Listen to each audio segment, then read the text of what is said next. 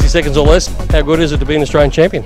I don't think it's quite sunk in yet, but you know it'll probably take a night or so. But at the minute it's fairly pumped, to be honest with you. Like, it's something I think anyone dreams of in any class, and we've run a few 360 Australian titles, and we've been just off the podium. So to win one's pretty cool. You'll have to push all those big title trophies to the side now, make room for A1. Yeah, I think, look, at the first national crown with the wingless, I thought it was, till you win one, I think it's like anything. When you win a national crown, it means more than anything. But to get one in a sprint car now, I think, well, it'll go down that we'll won Australian title, so that's all that really matters to me now.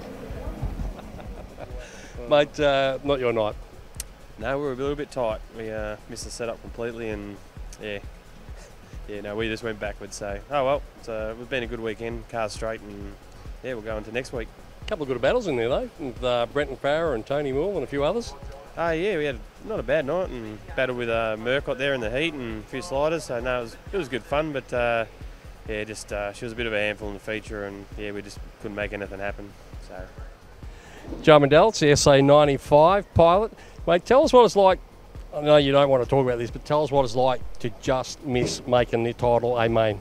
It's pretty gutting, to be honest. Yeah, it's not a great feeling. You're sort of sitting there in the middle for the start of the A main, and you're just watching the cars go around, and you're sort of praying that there's some sort of incident that can get you out on the track and give you a chance. And then as they go past and all complete that first lap, you just know that it's all over. So unfortunately, you just have to jump out and sit back and watch the race. Tony Moule, former national champion. Mate, you had to do it the hard way. You had to come out of the B. How was it? Oh, the car's great, mate. Got an opportunity to drive someone else's car, Sean Forrell from Wagga, the bar-up car. Look, we just had a bad run at the start of the night and got through. We got through the B, we won the B, and then had to come through the back of the A, and I think we got in the top 10 thereabouts, but that was a hell of a race. It was good fun. From your point of view, it looked pretty rough, pretty brutal actually, down in 3 and 4. How was it from inside the car?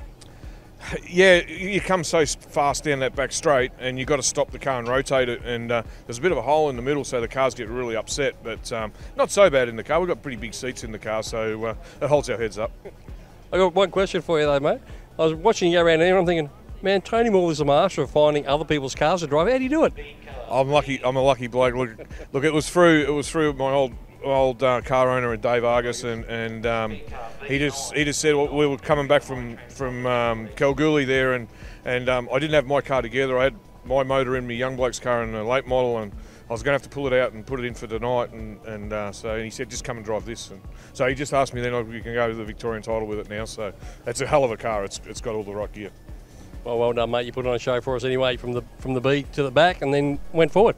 Yeah, really good. Yeah. So we probably should have got Paulie Solomon there at one stage, and he got. Well, I did get him, and then he got me back in the end. We just couldn't get around him, but good luck to them blokes. Yeah, it was good fun. Good fun. Yep. Former 360 Australian champion Chad Eli started up towards the front tonight, mate, but it all just went downhill from turn 1. What happened? Yeah, I mean, it's we got the start there, and the guy in front, Milburn, he must have had a stumble or something. He didn't take off that great on the start, and we kind of all piled into each other. Well, I've moved to avoid that, and I've smacked the fence, and it's jumped out of gear. So I kind of thought that it spat its driveline out on the track, but everything seemed to be okay, and it locked back in. So then I was kind of, I was disappointed I didn't just slam it back in and away we go. But yeah, had to go to the tail, and we were mowing through them pretty good, and the car felt okay. Yeah, I mean, we had those red lights and the tyres cooled down, and I went for a harder choice of tyre. That probably hurt me in the end. Probably wouldn't have been too bad if we were up with the front runners, but down the back it was pretty hectic down there, and yeah, it didn't quite pan out for us. Then when the lap cars come around, and I didn't want to get in the way of their race, so yeah, so we pulled her in. So. You know how hard it is to win these things, mate, so you can't win them all, can you? No, that's right. We had good pace all weekend. There's no disappointments here. I mean, sometimes it just doesn't play out. Like I said, you need everything to fall into place to win this race, and unfortunately, it didn't. So. Not at the front. Chrissy Solomon, tough night out there in the Australian title, mate. Yeah, we some heat races were okay, some heat races were bad. We went out for the A. We were a bit snug on entry, and it sort of made for a tough race. Tough on the arms, but we sort of stuck in there and didn't lose too many spots. So I'm real happy with where we finished, and we got a straight car, and everything's good. I saw one moment down the bottom, nearly got away from you. There was a couple of moments that nearly got away from me, but I'm just happy it didn't. Big thanks to Luke for putting the car together, and big thanks to everyone else that helps out. Phil Seymour, I saw you out the middle there when he took that checkered flag, mate. Almost some tears in the eyes, I reckon. Yeah, certainly was, mate. There was a lot more just prior to that, for sure. How good does this feel? I mean, you've been in the game only a short period of time, relatively, and you've already got yourself an Aussie one. How good is that? That is awesome, mate. I cannot describe how the feeling at the moment. It is out of control. We spoke earlier, you and I, about earlier in the season about Brett being in the car for the 360s as opposed to Terry Rankin. It's got to be hard on Terry, though, doesn't it? Well, no, I'd like not to think so. Brett was our original driver. We never had a 410. We only had a 360, so Brett was always our original driver. And then when we took the step up to a 410, obviously Brett had his own 410, so then we gave Terry the opportunity to jump in the car. So, yeah, I'd like to think that Terry's still happy with the fact that he's our main driver with the 410s, and Brett just jumps in for the 360 deals. No, I was just being a little bit smart, mate, there. I'm sure he's going to be happy for you as a teammate, or he's just going to be just as happy as you guys are, I reckon. I'd like to think he would be too, mate, yeah. Congratulations, buddy. Well done. Thanks very much, Brett. Australian 360 Sprint Car Championship. Make some noise for Charles Hunter. Charles, you've had a monumental weekend. Tanya and Alistair from Southwest Conveyancing, you know how much they weigh into our great sport through so many events and so many competitors, but you've had a bit of chance to digest it. How good has this weekend been? Yeah, probably sinking probably tomorrow or something, but yeah, it's been a massive week, massive weekend, 2 podiums. Couldn't ask for much more than that. I think you're driving well. You drove, for mine, as good as I've seen you all year. Yeah, well, once you get a bit of confidence in the car, and that helps a lot. And this back half of the season, we've turned it around and got the results. An Australian top 3 in anything is a great result. I know Brett Milburn was over the moon with the win, and so he should be, but a top 3 is still an outstanding achievement. Yeah, it's massive. You're still racing against good competitors, no matter what class it is, and to come away with Australian 3rd, you know, I'll take that any day. Ching ching. How about it for Jordan Charge, Australian number 2.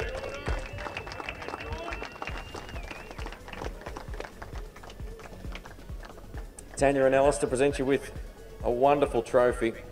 You're like a Simpson fly tonight. You just wouldn't go away, mate. You're really annoying there. Come on up. We start pinging a little bit there at the back. Ripper run. Would you do anything different? Would you change anything to have a crack at him maybe 4 or 5 laps earlier? You just couldn't quite get to him. Yeah, I wouldn't know what to do, to be honest. I just gave it my all out there. Felt a bit tight for obviously the last few laps. It just seemed to get on the right rear pretty hard. I thought I'd end up in the wall a couple of times there, but no, as I said, I just gave it my all and just tried, you know, Hail Mary at the end. It was a winner of a minute situation there for me.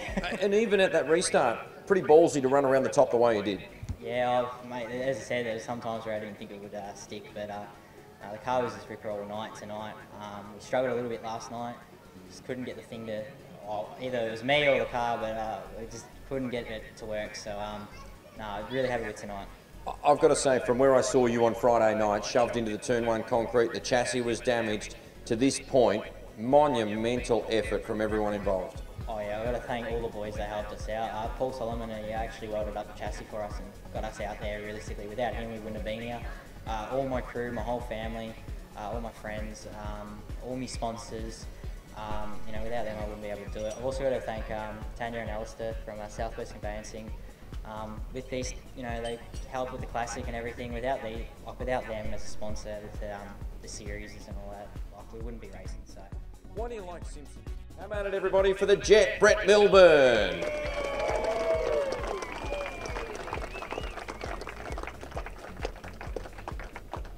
Popular win. On your Bert. Come on up here, mate. Just a little bit closer to the front for me. This goes with your Australian Wingless Sprint Championship that you won down at Warrnambool, and couple of minutes there in to digest. Pretty cool feeling, isn't it? It is. It's awesome. I think anyone that ever gets a chance to win an Australian title is going to, wear it with pride and just you got to let it sink in for sure. But it's just, I think it's something everyone dreams about as a kid. It's something I dreamed about as a kid, to hopefully one day become an Australian champion, or to get to a pinnacle of any motorsport. And I think it's good for any young kids today. It's what they want to aim for, and it's what I did when I was a kid. It's just pity I'm not kidding anymore.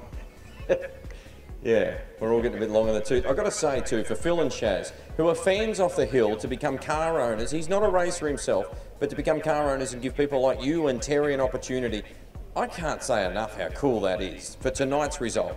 Oh look, it's my biggest race, my biggest win ever, I'd say, and Phil's as well. But like you say, for Phil and Chaz, they put a car together, and it's been an unbelievable car, and it's just been a combination. It's worked. Like the first night I stepped in it, we won a feature race at Avalon, and I said to Phil, don't think it's that easy. It's not. What? No, and look, the combination worked, and even I have a shout out to Goz too. He was there the first night with us. Unfortunately, couldn't be here tonight, but we jumped in a car we didn't know. We met up with Phil and Chaz. We never knew them, and we've made a friendship, and it's just meshed. It's worked together well, and we bounce ideas off each other, and something's working somewhere, but we'll just go with it. Brett, you're an enormous talent, I'll get that out, because mini sprints, V8 dirt modifieds, 360s, wingless, 410s, you adapt so well. I enjoy watching you race because you adapt and you're versatile. I love it, mate. Why is that?